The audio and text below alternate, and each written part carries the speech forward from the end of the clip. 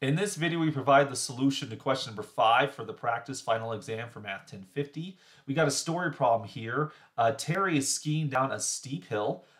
Terry starts at an elevation of 4,000 feet and descends at 65 feet per second. If the elevation of Terry is e of t after t seconds, what's this function going to be?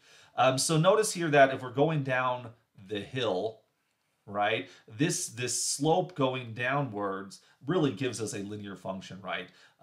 Terry started off at 4,000 feet. That's the initial value. Then we're descending at 65 feet per second. So that's a description of a rate. That's going to be the slope here. So if we think of our line being in the standard slope-intercept form, right, the intercept was going to turn out to be 4,000 right there.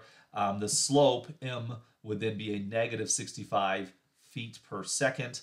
And so putting those together, we see that the elevation of Terry is going to look like negative 65 times t plus 4,000, the initial value.